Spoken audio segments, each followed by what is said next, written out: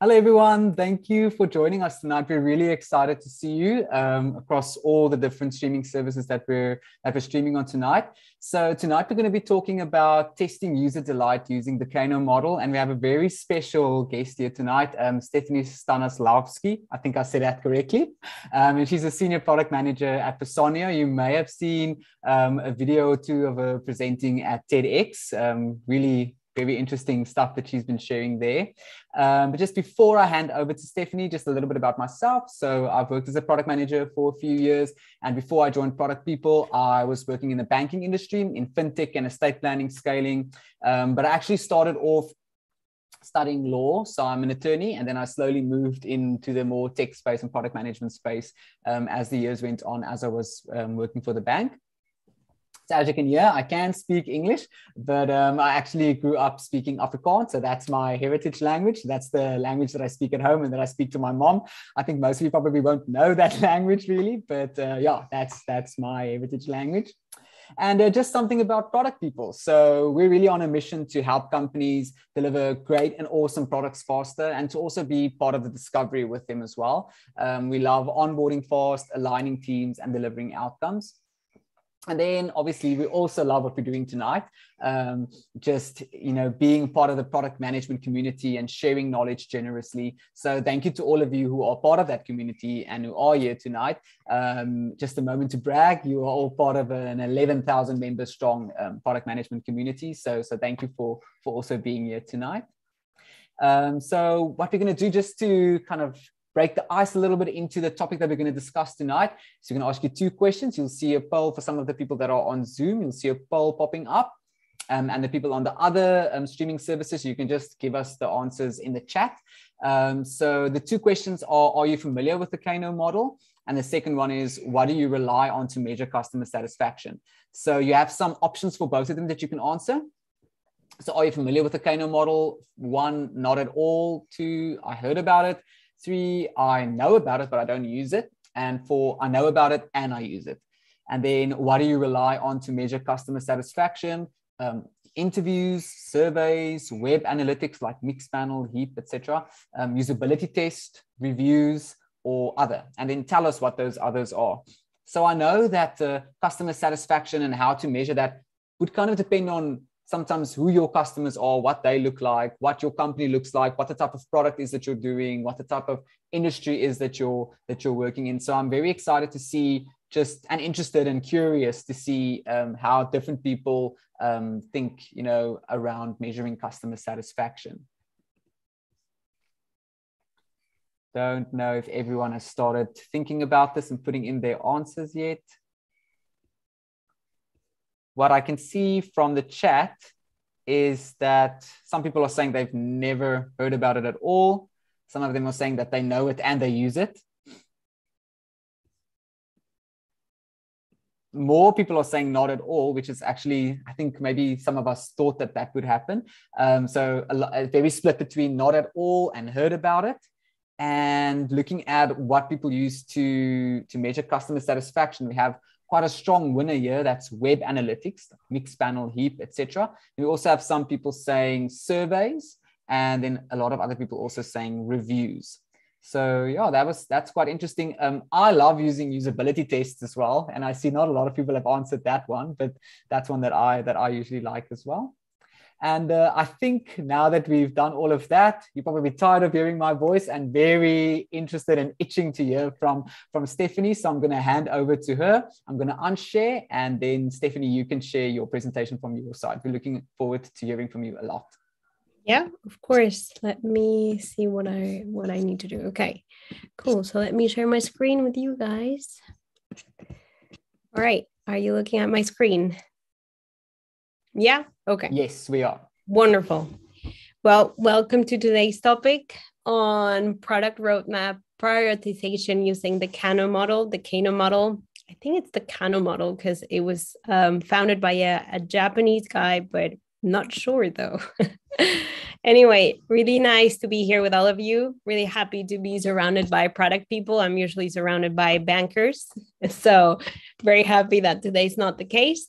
Just a quick intro. to myself, my name is Stefanie Stanislawski. As Stefan already presented, I'm a senior product manager at Personio.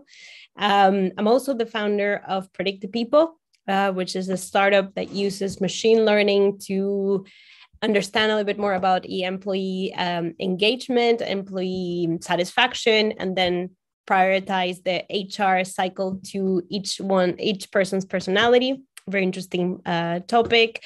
I already sold my startup, but it's still an ongoing project there. And I'm also a mom of 3 girls, which is definitely my biggest and most challenging job right now. So starting a little bit on the topic of Kano model, right? Product prioritization is definitely one of the most important things that we do as product managers, right? When we go into the job description, everyone is like, yeah, they need to prioritize work. They need to know what to do next, right? That's really what we're here for. So we definitely need to understand the importance of the different features that we have that we can potentially build, right? And how can we turn that into a roadmap, or how can we create value from different features that we have in front of us? There's always a lot to do, right? I have right now sitting at my table in Personio about 5 different or 7 different products, right? And from those, I can do so many things. It's really like an infinite amount of work. So, and obviously I have only 6 developers and I only have a certain amount of time to do this. So how to prioritize this? What is the right approach to do it, right? We have a lot of options, but which one is the right one? So before I jump into the presentation, I want to tell you a little bit more about the situation that I was in and the reason why I used Kano model recently. So I started working in Personio in October. And when I started working in Personio, they were building, the sidebar. We're doing a major rebranding, and we're doing a major work on Personio. So stay tuned because it's going to be amazing. So we were both building the news navigation in Personio, and we were working on a specific feature, right, where we wanted to add an item to the sidebar where you could see your most visited pages, right? So that was it was a feature on the sidebar. When you hover on it, you would see your most visited pages. But we were right at the beginning of this major rebrand and major redesign of the navigation. And I was like, okay, but wait, why are we doing this, right? I had just joined Personio, so I didn't want to be super intruding, but it just didn't make sense to me. Like, why are we spending time and resources on this? What sort of data do we have? Why are we doing, right? And they were like, well, because, I think it would really add a lot of value to the user. It would increase the efficiency of navigation. And I was like, yeah, but are they even going to value this? Is this something that's going to provide them like that delight and that sense of awesomeness or not? So because I had no answers and no data to back up my hunch, I decided to run a Kano model. And basically what I did is I reached out to all of our users through our newsletter, and I asked them to answer a couple of questions. And from those questions, I was able to understand which of the features that we had in front of us would provide them most delight, right? Which ones would really blew up their minds. And I figured out that the most visited item on the sidebar was definitely ranked at the bottom of the list. So that's where I decided and said, we can definitely build stuff that is going to provide them the awesomeness that we want to with the new navigation. And this feature in concrete is really, wasting our resources. So I basically killed the feature. And that was my first day in Personio. So I don't know how many friends I have in there. But anyway, that was really what the Kano model gave me, right? The data to back up the decision and say, this is not going to provide the awesomeness, the delight that we want to our users. So with that being said, I'm going to be explaining the Kano model, but going back to my experience so that you can see the most applied way to use a Kano model, not only theory. So I think we're all very familiar with some of the weighted score model prioritization frameworks like RISE, ICE, BUCK, or DIE, right? These are built upon like a combination of data points and or educated guesses in an attempt to bring that objectivity to how we prioritize the roadmap. So it looks like that, right? Something like this. You end up with a table where you propose your different initiatives, right? Your different features, and then you rank them in benefit versus cost framework, right? Depending on the number of criteria that we have. And then depending on the scores that you came up, you make a cut, right? So it's like, these are the top 3. These are the ones that we're going to be working on this queue. And then the rest will be backlog. So I'm sure we're all very familiar with this, right? It's really using real data, right? But sometimes we don't have the data to back it up, right? Even if we say like the impact, sometimes it's really hard, or the confidence.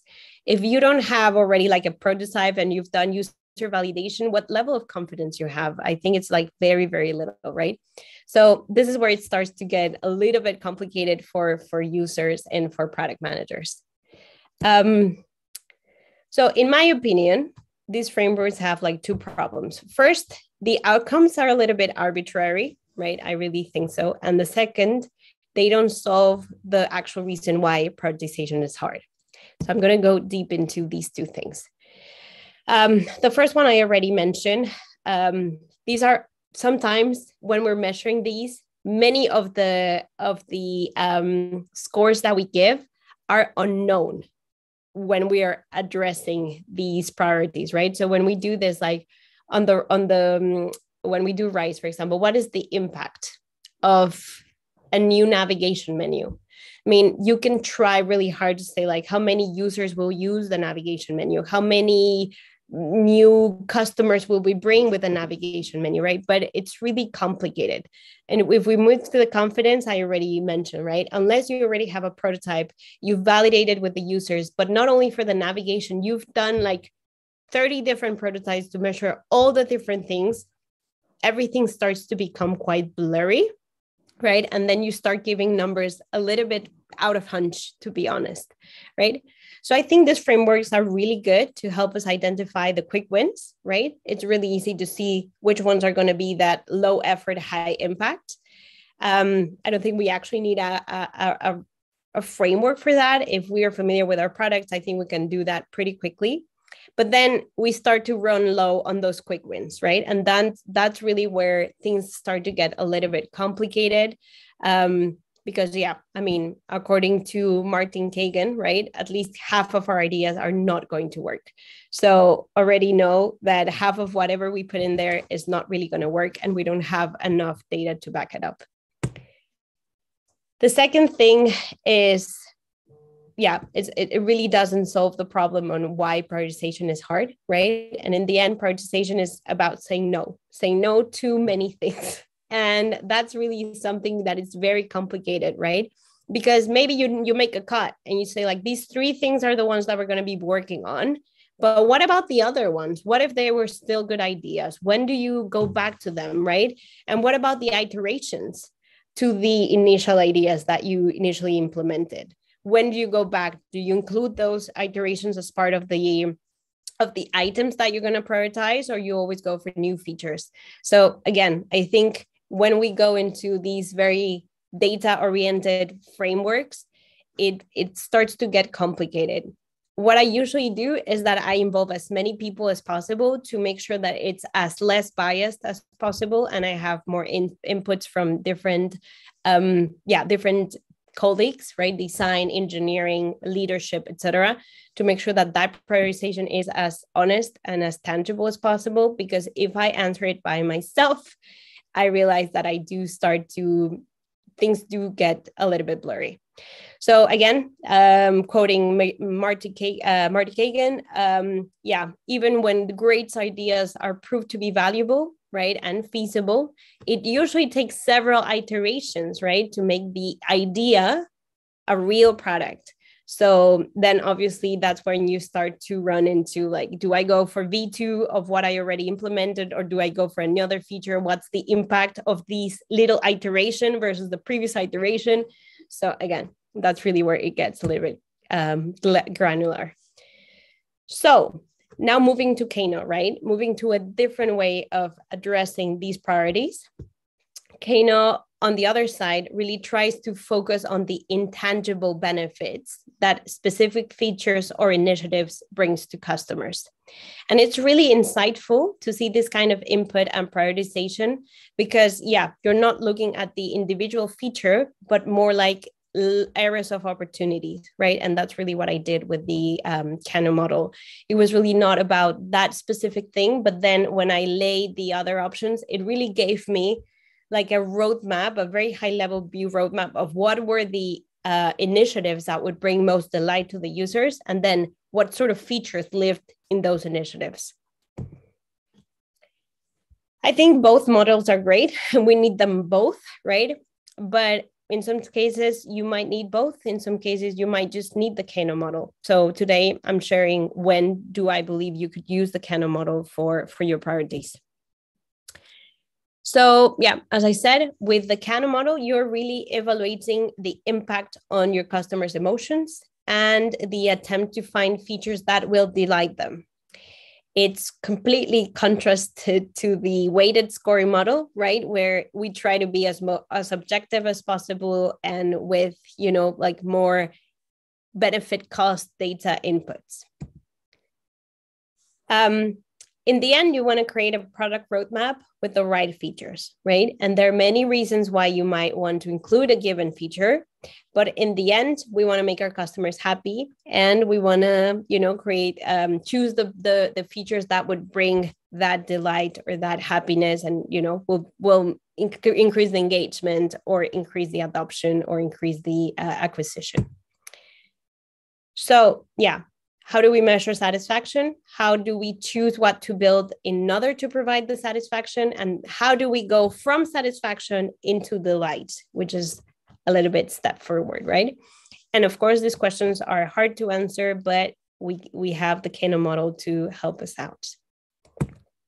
So yeah, this is the man behind the framework. It's Noriaki Kano. That's why I think it's Japanese. A Japanese researcher, and his ideas on customer satisfaction were based on the following premises. The first one is customer satisfaction with products features depends on the level of functionality that is provided. So that's a little bit what I was telling you, right? How much or how well they've been implemented. Obviously, the satisfaction that an MVP provides is not the same satisfaction that it provides with on the third or fifth version. Features can be classified in 4 categories. We're going to go through those. And anyone really can determine how customers feel about a feature questionnaire. Those were the things that he came up with in the 80s. These are the so we have customer satisfaction and functionality. So we have, I think, yeah, it's good. Okay. We have delighted, satisfied, neutral, dissatisfied, and frustrated. We're going to go into those. But as you can see, people can even get annoyed with a feature or not, you know, very well understanding the impact that it's going to have. And I'm going to give you an example of that. And then functionality, we can go from no, like nothing has been implemented, to it has been fully implemented and it's the best version that it can be, right?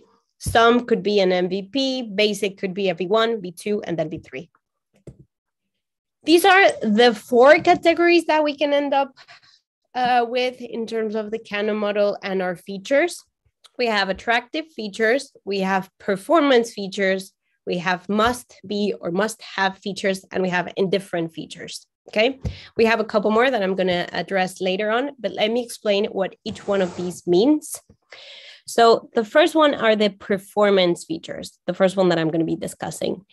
And this one is really very straightforward, right? The more you provide these features, the more satisfied the customers become. These are, for example, things that make the product faster, right? Or that it makes the product runs more smoothly. For example, the storage space in your Dropbox amount, Dropbox amount. The more you have of that, the happier you're going to be with Dropbox, right? So it's really very linear. If you put more investment in and time and resources into performance feature, the effort will in fact result in a linear increase in customer delight. Okay, so the more we impress, the more we have on these things. You're probably already thinking about maybe performance features in your specific products. So yeah, in the end, the investment is also very much corresponding to the return. Now we have, the next ones are the must be or the must have features. And these ones are thresholds. If you don't have them, you're screwed basically, right? So people expect them, right? It's like they're needed, they're necessary. If you don't have them, your product is not going to fly. So I don't know, for example, a navigation menu, or for example, a search bar, or for example, these sort of things that right now are like industry standards. You need to have these things to be really competitive in the market. But as you can see, it rarely crosses the line of satisfaction. Like it really doesn't provide that crazy feeling like, oh, you have a search bar. Oh my God, I'm going to buy it because it's amazing. No, they just expect it. And either you have it or you're out of market. That's like the must have features. Then we have the attractive ones. These are the wow features. These are the things that people love, right? And they actually tell people about it. So these are the things that really blow people's minds. But sometimes they don't even ask for them. Sometimes they don't even know that they want these features. So they're like the secret ingredient. And this is where really the expertise of a product manager is really important, right? So we need to ask the right questions to figure out if there are attractive features in the ones that we're considering or not, but we are the ones who need to think about the features, right? So these are really the things that will make your product stand out. As you can see, it also requires a lot of effort, right? But the satisfaction is quite exponential. So it's really good. And then finally, the indifferent, right? There are features that, they just don't provide any sort of value. No one is excited about it. No one is really anything. So in this case of my example of the sidebar with the most recent pages, it ended up being an indifferent feature. So really no one considered it amazing. No one was excited about it. So like, why spend resources on that when we can potentially build more performance, must have, or attractive features instead? Okay. At the same time, Kano categories are not static and they change over time. Unlike diamonds, Kano categories are not forever. So let me give you a couple examples, right? When people are super excited of an attractive feature, after they used it for a while, it stops being attractive and it becomes performance or even a must-have, right? So back in 27, when we had our iPhones and we had this amazing screen, right? We were like, oh my God, this is the best thing ever. Nowadays, it's more of a must-have maybe feature, right? So it moved by the usage, by the adoption. So the same thing happens to the other ones. A performance might end up being a must-have, right? And a must-have might end up being an indifferent. So these are the things that make you want to test regularly, to make sure that you keep pace of the feelings of the thoughts of your users. So it's very important that you understand that it's not going to stay forever the category that you initially had. Now let's start moving to the application of Kano. How can you do this yourselves, right? So the first one is, remember what Mr. Kano mentioned. You can actually measure that delight through questionnaires. So how to build those questionnaires? We need to ask questions in two ways, the functional and the dysfunctional. So we're going to be asking our customers how they feel if they have that feature and how they feel if they don't have the feature. Okay. And they are not open-ended. So you're not going to ask, how do you feel? And then they're going to throw a paragraph. You're going to have 5 potential answers. So you have, I like it, I expect it, I am neutral, I can tolerate it, and I dislike it. Those are the things that they can answer. So for example, if you could ask, if you have a filter to make your nose smaller, how do you feel? And then they're going to say, I like it, I expect it, I am neutral. So let's say that they say, I like it. But then you're going to ask the same question. If you don't have a filter to make your nose look smaller, how do you feel about it? And they can say like, I'm neutral, like, okay, if I have it, I'm going to be super happy. But if I don't have it, I'm going to be okay. Then, it's performance. It must be an amazing feature, right? So depending on the answer of both, the combination provides you one of the categories. So that's why it's very important to ask both the functional and the dysfunctional question. There are a couple of things that we also need to consider when it comes to how we word those questions. So I'm going to dig a little bit deeper there. And there are new ways of answering those questions. So we're also going to go into those to make sure that it's super clear for your users. What exactly are you asking? Them? All right. So in the end, you're going to have some kind of table like this, right? Where you're going to have, for example, the indifferent here. So when this is the dysfunctional and this is the functional. So when on the functional, they say, I don't care. And then when on the dysfunctional, they say, I expected, is considered an indifferent one. Okay. This is a performance. This is an attractive. This is what else? A must have, right? And then you're going to see we have 2 letters that I haven't yet discussed. This is reverse and this is questionable. So R for reverse and Q for questionable. Reverse are the things that make people quite annoyed. Okay. So quite annoyed when they actually ask, okay, if you don't have this feature and they say like, that would be perfect. I don't want that feature. Right. But then you create that feature, they're going to say like, I hate the feature. Right. So that's why these are reverse. They actually create the opposite of what we are expecting. They create dislike. And the questionable are basically things that don't make sense, right? So things that you can rule out because they just don't make sense. So it might look quite mathematical at this point, but there are already tools that help you come up with this table. And there's a template that I'm going to be showing you, which is also makes your job so much more easier so that you can quickly identify which of these potential answers you're going to get per feature.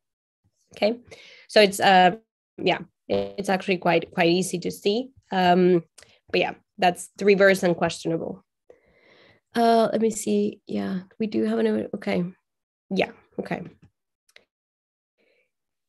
Now that we know the basics, let's see this in action. Okay, so I'm going to be sharing with you what we just did. Our goal as product managers already is to determine which features lead to more satisfied customers and use that information to help us prioritize what we need to build. There are important details to consider in order to get there in every step of the process, choosing features and users for analysis, getting the best possible data from users, and analyzing the results. So we're going to go one by one to understand what do they mean. Now, choosing the right features for our Kano survey. The features that you use for the study need to have a meaningful benefit for the user. So it cannot be technical debt. It cannot be something that the sales team are requesting. It cannot be reporting the system or design refresh. It really has to be like tangible features that have a benefit for the end users. Otherwise they're out of the Kano model analysis, right? We're really measuring the customer satisfaction with externally tangible features. So what I did on my Kano model when I started, these were some of the things recently visited, suggested pages, advanced search, navigation menu, analytics, reports, dashboard, customizable homepage, and newsfeed. We also want to limit the amount of features because otherwise it becomes really long.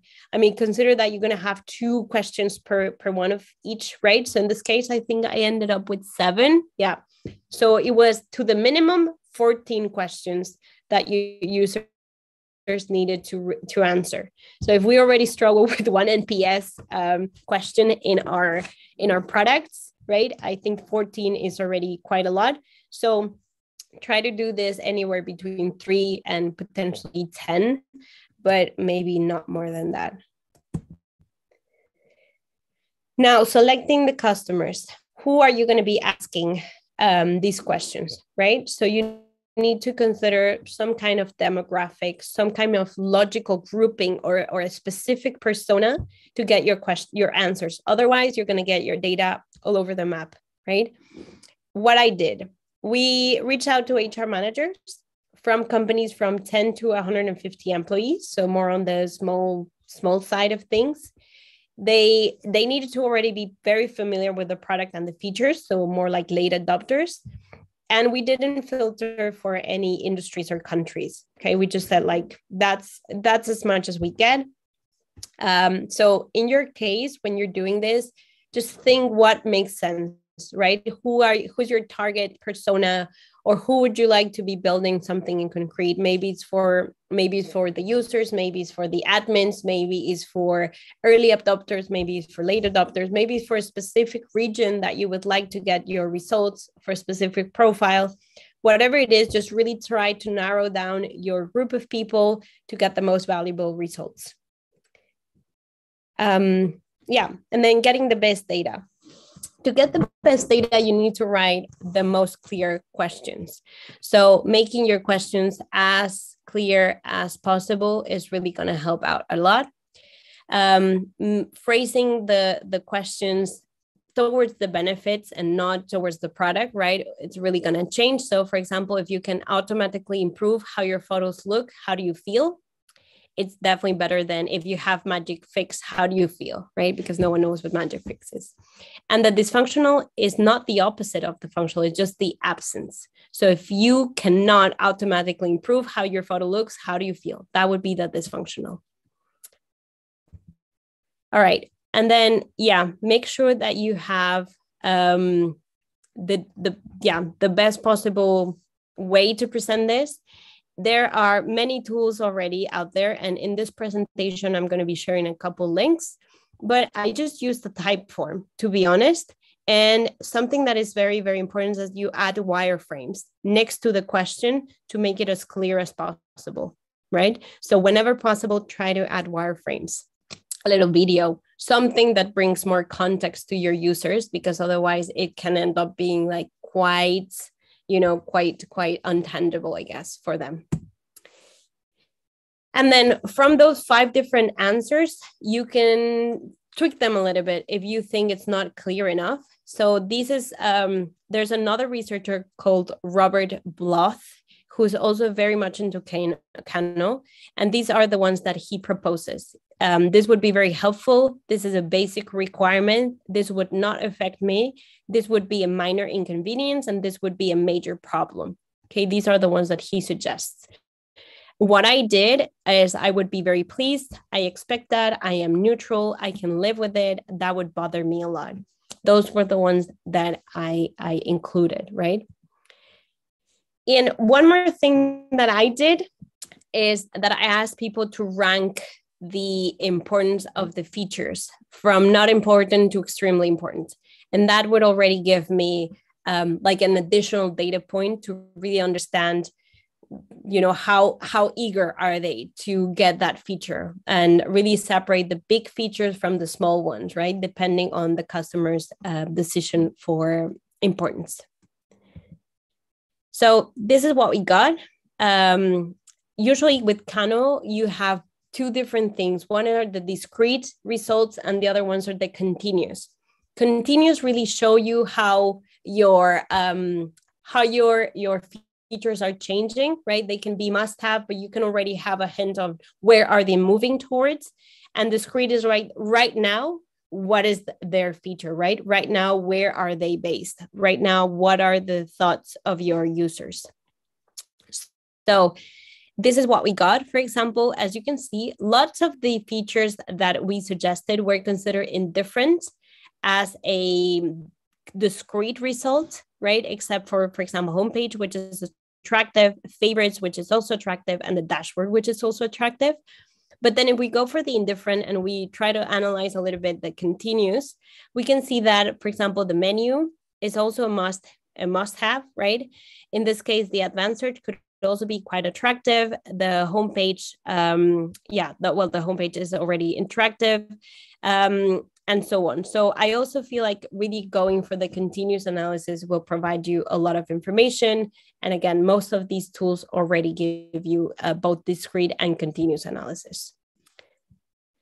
So yeah, I think the analysis really gave me a great first level understanding of the user's feelings and the user's priorities, right? Because remember, we also mentioned, like, if you could, organize this from the most important to the least important, how you do that. And I think that really helped us understand what were the most important features that we needed to build, not from my perspective as a product manager, but for the users that we're building the products for, right? And that really helped me, like, either test design ideas or make a rough draft of the roadmap. And obviously, if we want to dig deeper into the different answers that we got, we can do that either by the continuous analysis or just go into usability testing or just interviews. Pros and cons of Kano model. The pros are definitely that it's super efficient and easy to identify what brings the delight. It can be applied at any stage of the product life cycle. So right at the beginning or through it or at the end or whatever, it really doesn't have to be a very specific timing. The evaluation of the product market fit becomes simplified as the right priorities can be set early in the life cycle. It can help you create the right roadmap for a product, and it's particularly helpful in evaluating new product ideas and potential improvements, like the one I told you, where we wanted to include that, and then we realized, like, no one really cared about it. The cons is that you need to come up with the features. Okay, you need to come up with that list, you as product manager or whoever is building the survey, right? So it's not really like asking them with like other tools that we have. Like, if you have 30 euros, what sort of features would you build? In this case, you need to come up with the features yourself and then address the level of delights. And if you want to test or assess many features, the survey can become quite long. As I already mentioned, you have at least 2 questions per feature, even 3 if you ask the relevance of your feature. So when to use this, right? I think for me, it really worked very well when I needed the user's voice to tell me what would derive more satisfaction, to tell me if what I was building would really create that feeling of awesomeness, or if I should be spending my resources on something else, right? And instead of me coming up with the data, it was them telling me what to do. Obviously, we want to have a standard framework, right? But honestly, like, looking forward, I think I'm going to do a mix of both. I'm probably going to come up with a RISE, but I will also come up with a Kano model to make sure that, we're building the right features, not only for the business, but also for the users. These are some of the tools that I was telling you about. So this one is pretty good. It's an online Kano tool that will give you the results. It also lets you create the survey, share it with your users, and get back your answers. So it's pretty good and it's free. And I used an Excel sheet, which is also here. And I don't know if you're going to see it. I think you can see it, right? So in this very normal Excel sheet, you just need to enter the results that you got from your type form. So again, I did it very manually, but here's where I put all the answers, and then you have a couple of hidden hidden pages there, hidden sheets. But in the end, you come up with a classification matrix so that you know the category and the continuous category. So you know as well, where are they moving towards? So I think it's pretty straightforward, obviously more manual than this one, but yeah, to me, it just worked out well to do it like that. I added a couple of more learning materials if you want to know more about the Kano model. Just a couple of videos there and a couple of reports. And yeah, that's it. So I think we're now ready for the questions. But anyway, even if today we don't have enough time, if you have further questions, if you want to share with me your service at some point and get some feedback, super happy to support in any way that I can. I hope, Stefan, that I did it on the right time. I don't know. Yes, you did so well. Thank you so much. I think everyone got so much value out of what you presented today. I know I learned a lot with what you've shown. It's things that you kind of think of, but the way that you showed it to us today was just really very practical. And I think it just made sense to everyone. I'm definitely going to also just listen to this recording again and go and play around with the tools that you have here as well, because it looks so valuable. Thank you for sharing it with us. Yeah, of course. So you can unshare your screen now, then I can share mine again. Wonderful. Thank you. So let me just want to make sure that I can open up the right screen here.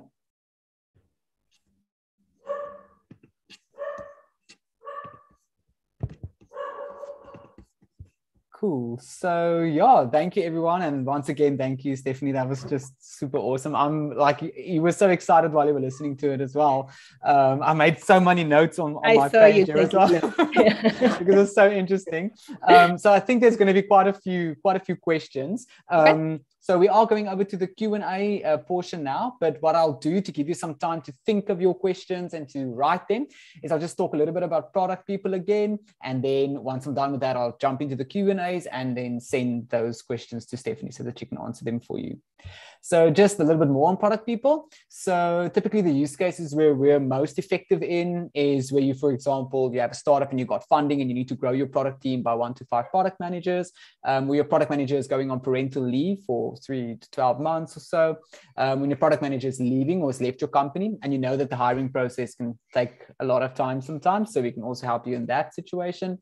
And then when you have a temporary initiative, but it's really urgent and it's really important, maybe you use the Kano model and you saw, this feature needs to come in there immediately.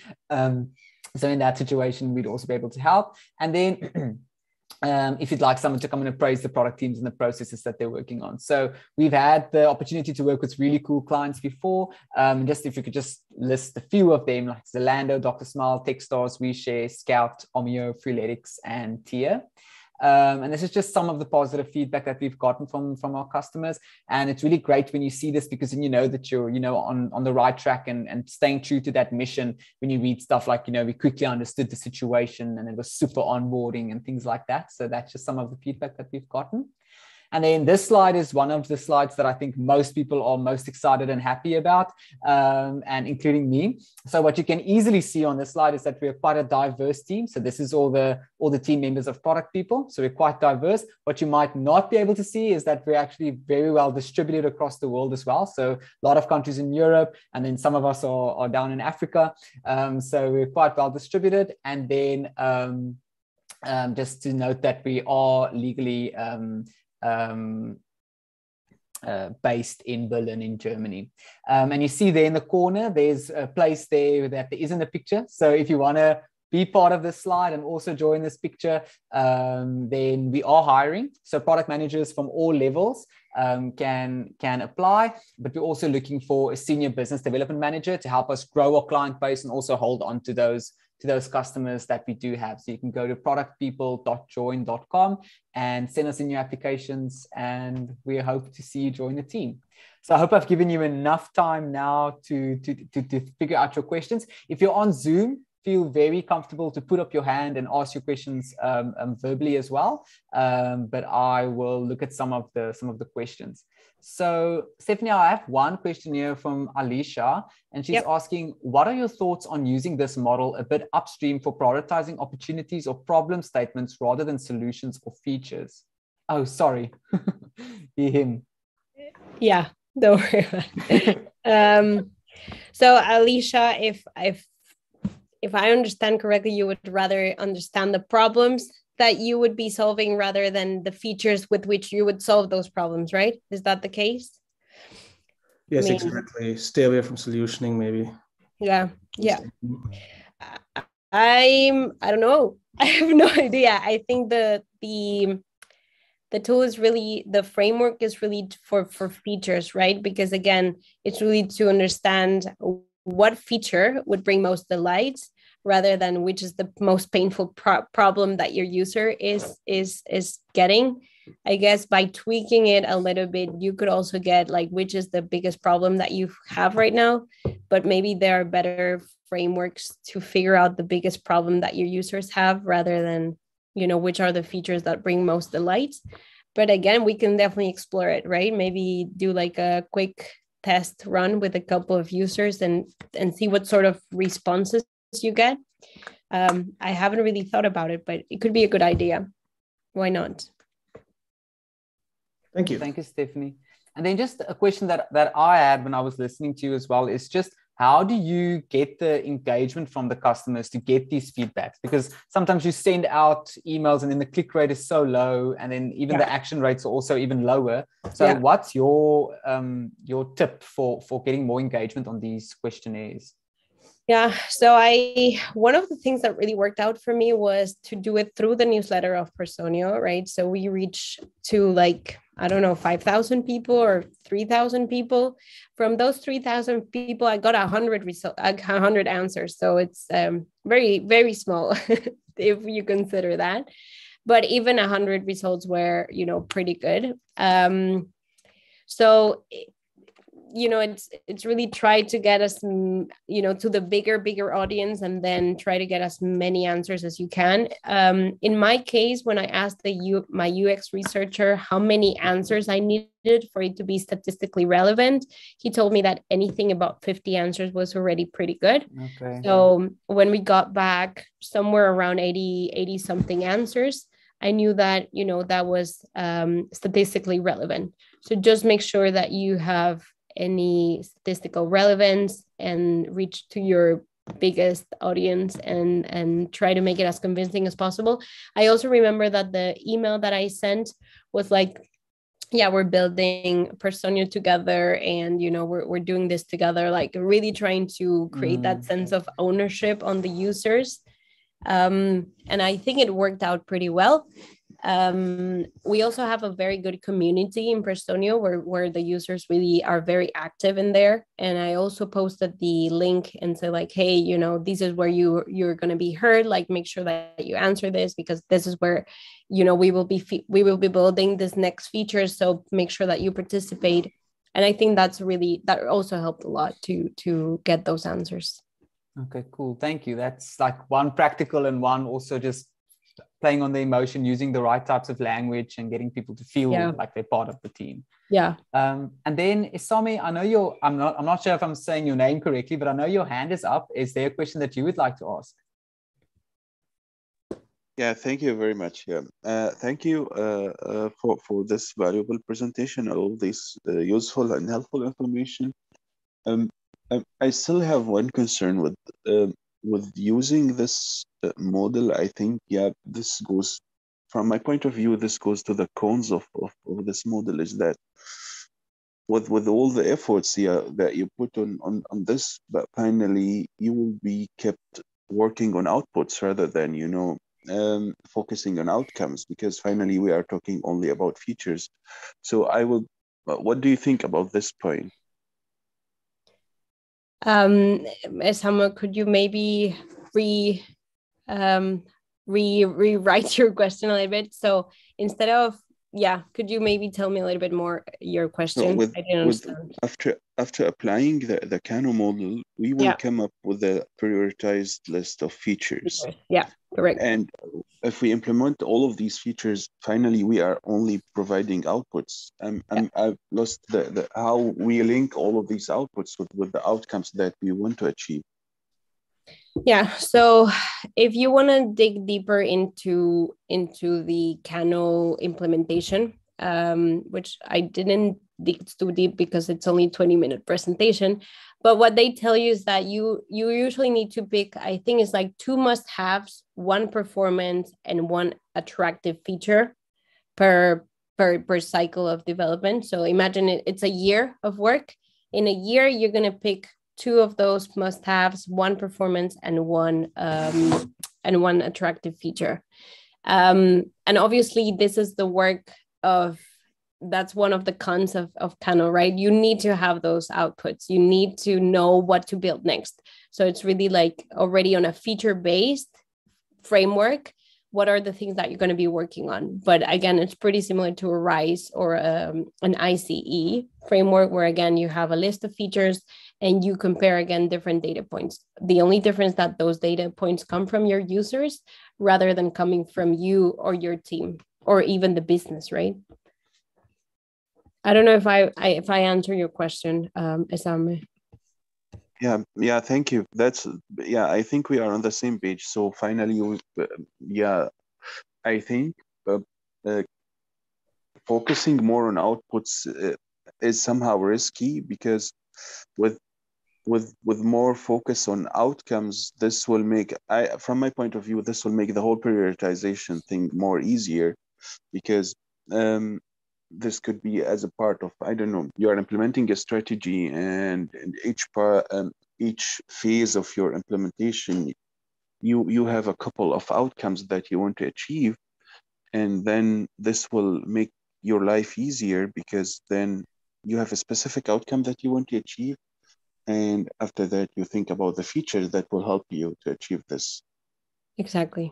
But maybe you have more than one feature, and then you figure out which one of those multiple features to solve that outcome, right, is the one that is going to provide the most benefit. So going back to my example, Esame, the outcome, obviously, of everything that we were doing was to increase findability in Personio, improve the navigation in the product. How can you do that? You have multiple ways of doing it, right? And one of those was the most visited pages. But there were also many other features that could have, added to that outcome that we wanted. But then that's where the Kano model comes in, right? And so like, don't waste time there. You can definitely waste time on other of the features, other of the things that you want to build, but not that. And that already gives you some data and say like, okay, I'm not going to waste resources on that, but rather on a different possibility. Thank you. Thank you for your question, Esame, and thank you for your answer, Stefanie. And then I think we probably only have time left for one more question. So there's a question from Claudia, who asked, how did the stakeholders react? Did they just approve, or was there still discussions needed? She said that out of her experience, stakeholders still come up with better or more needed ideas or features. Yeah. Honestly, I just went for it, Claudia. I just didn't ask a lot. I just knew that I needed to have an answer quickly because the feature was already being built, and I knew that it was not the right feature to be built. So in one week time, I created the survey. I launched it through the newsletter. I got the results back in a couple of days. I came up with a presentation the week after, and I just reached back to the stakeholders and say like, hey guys, we were working on this, but it's definitely not the right thing to work on. We should rather focus on these different features because this is what our users are telling us, right? So in my case, I really didn't ask. I just came back with the data and it was well accepted. But maybe if I would have asked, I would have found more obstacles on the way, but I just didn't ask a lot. I just went for it. She's happy with your answer. I see she's saying lovely. And then I know we also have a hand raised. I know we have about 6 minutes left. So we have a hand raised by Diana as well. So I was hoping to give her a chance to ask you a question too. Yeah. Hello, thanks. And thank you, Stefanie, for your presentation. It was really, really nice. I really loved how structured it was. And I have a question about as you said, you've reached to your audience through emails or through social network. And it seems like it's probably already the audience that already involved in the product a lot. How do you think maybe it's more value to reach the audience that are not so involved in the product, but like use it a lot, maybe not so much, but because maybe they have some obstacles, and that's the reasons why they're more maybe valuable answers on them more valuable? And if so, how would you do this? And also how to balance between, you know, not to bother the people too much that they don't get negative emotions from all these questionnaires and everything. Thanks. Yeah, I actually thought about it, Diana, because I was considering either going for the HR managers, which are usually the people that are most used to Personio, that are most familiar with the product, or going to the employees, right? Which is also one of our end users in Personio. So they both use the platform. Most of the time, it has been built for those HR managers, so we have better clarity on their needs. But I also figure, like, should I go for the employees instead? Should I ask them instead, right? Because they're, again, they need to use the product, but it's harder to reach to them. So in my case, again, because I needed to quickly get an answer, and you know, that feature in particular, I think it was more oriented for those HR managers, that I decided to make that my group of users. If I would have gone for the employees instead, probably, or maybe the answers would have been different. Maybe they found more value on that specific thing. That's definitely something that I always wanted to do, is like, should I've maybe should I've maybe done a second Kano for employees or for supervisors and compare the answers? Maybe. I think that would have been super valuable. I just didn't have the time and I never did it. And how would I've reached to those employees? It's not easy, to be honest. It's not easy.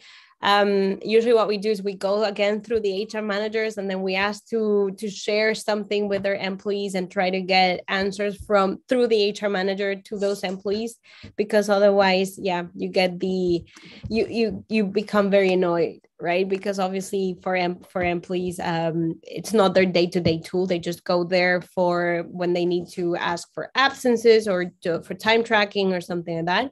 So they don't visit Personio every day. So we usually go through the HR managers. So in your case, Diana, it really depends on your personas and who would you be asking. But if it's not so straightforward for you, you would maybe need to come up with a different idea, or I don't know, through LinkedIn or some other way for you to reach to those not so frequent personas that you could also get a lot of insights from. Okay, thank you. And maybe a quick add.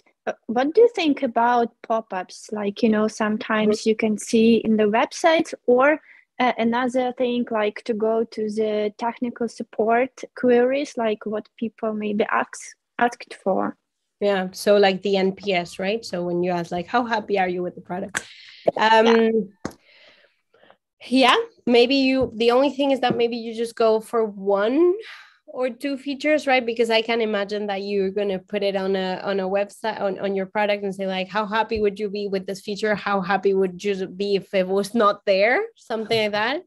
And then maybe, you know, for that specific feature, where is it on the axis? But then I don't feel like you could be asking pop-up questions throughout your product. So, but maybe for one feature is not a bad idea. You could come up with the Kano access for one specific feature, no, in your product with one of these pop-ups. Okay, see. Thank you very much. You're welcome, Diana. Okay. Thank you. That was such an interesting back and forth. I really enjoyed that a lot. We've run out of time, and luckily we could get to your presentation and ask some questions. I think we could have kept you here until 9 o'clock tonight with all our questions. But thank you for an awesome presentation and for answering all our questions. It was really special having you here, Stefanie, and I think everyone enjoyed it. We're getting a lot of messages on all the different streaming services of how much they enjoyed it. So thank you so much. Thank you for having me here, Stefan and Mansoor. Thank you. Thank you. And thank you everyone else for joining and for being part of the community. You can watch the videos on all our different streaming services, and you can join our different communities on these links as well. So thank you, everyone. Thank you. Bye-bye. Bye.